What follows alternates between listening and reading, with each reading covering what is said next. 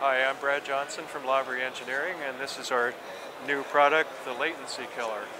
It's a product that's specifically designed to generate a real-time headphone cue mix for overdubbing and recording. Latency is a fact of life in any computer-based recording system.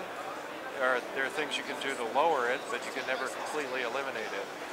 What this product does is allows you to make an analog mix with the signal before it's recorded combined with the signal playing back from the computer recording system. It can be inserted in any system without changing the quality of the recording or the playback signal, and then gives you the facility to record the volume and the panning of your two live inputs, and also the ability to add effects through an external effects processor. The reason you need to do that is because although you could use a plug-in by using an effects send pre the muted record signal, there's a pre-delay added by the latency, so it's something like a short digital delay or chorus wouldn't work in that regard. The main difference in the way you work is that you don't listen to the signal through the computer, so you have to turn off your input monitoring or mute the record channel so that you don't hear a second copy of it while you're working. There are two separate high-powered, low-impedance headphone outputs, so you can use two different brands of headphones or have, a much different volume level for one person, the engineer or the artist that's performing.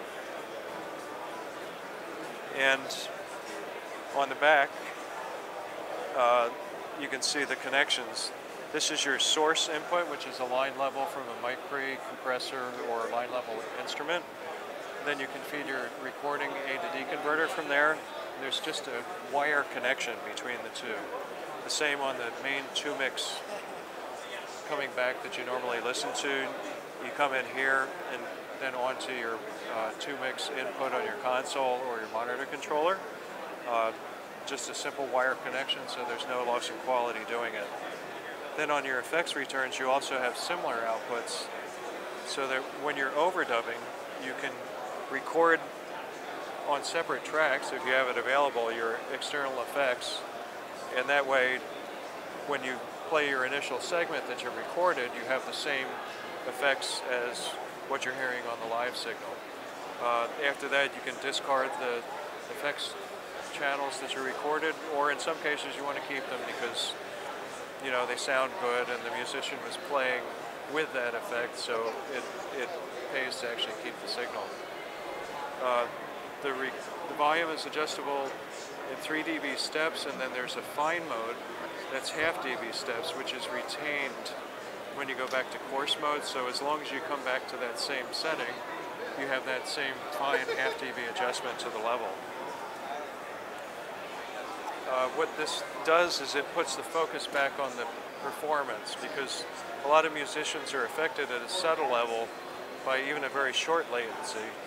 It affects things at the feel or the groove level. So even though they may have gotten used to playing with it that way, it's still a factor in how they perform. So this basically unlimits the performance, it unlimits buffer settings, it unlimits the use of high-quality plugins that introduce longer delays, and also the use of high-quality converters that have a longer latency.